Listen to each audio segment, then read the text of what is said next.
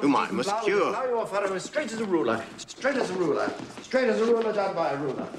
And another beside that, and another beside that, until you had as pretty a ploughed field as you'd find this side of silence. Put us out of our kingdom tomorrow. We would not... I have a farm.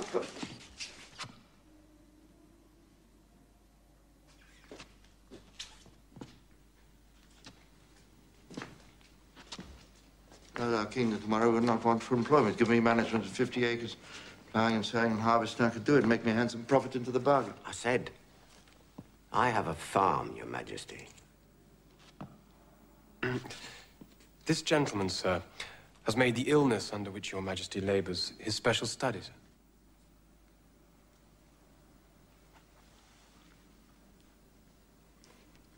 A mad doctor, is it?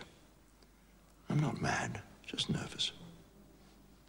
I shall endeavor to alleviate some of the inconveniences from which Your Majesty suffers. Inconveniences? Insults! Assaults! Insults, besides, rubbed into these wounds. Look.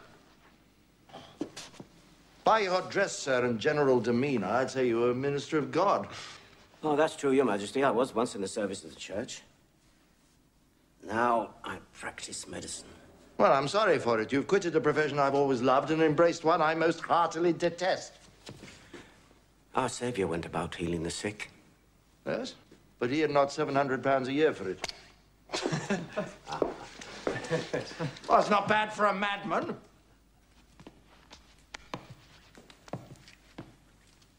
I have a hospital in Lincolnshire. Lincolnshire? Yes, I know Lincolnshire. Fine sheep there. Admirable sheep. Pigs, too. But I know of no hospitals. My patients work, sir. They till the soil. Cultivate. And in so doing, they acquire a better conceit of themselves. Well, I'm King of England. A man can have no better conceit of himself than that.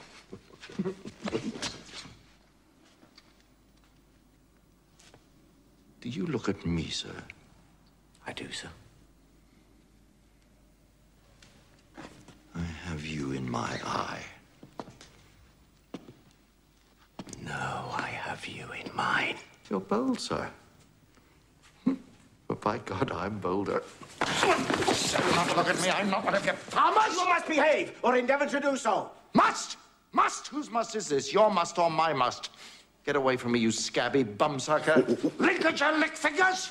Clean your tongue, sir. Clean your tongue. I will not. I'll be a guest in the graveyard first. Very well. If Your Majesty will not behave, you must be restrained.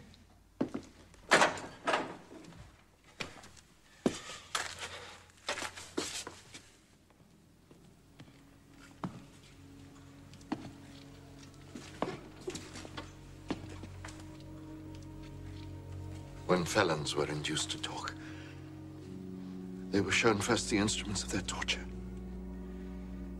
The king is shown the instrument of his to induce him not to talk. Well, I worked.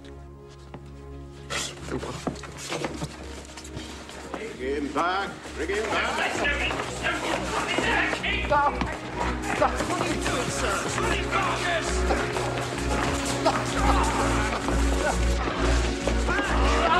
This is a crime, sir! This is a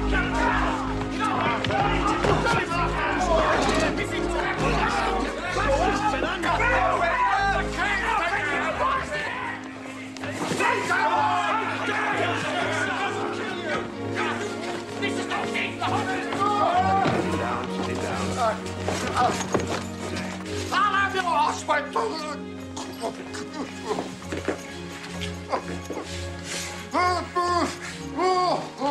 The king refuses food, he will be restrained. He claims to have no appetite, he will be restrained. If he swears and indulges in meaningless discourse, he will be restrained. If he throws off his bedclothes, tears away his bandages, scratches his sores, and if he does not strive every day and always towards his own recovery, then he must be restrained. I am the King of England! No, sir! You are the patient!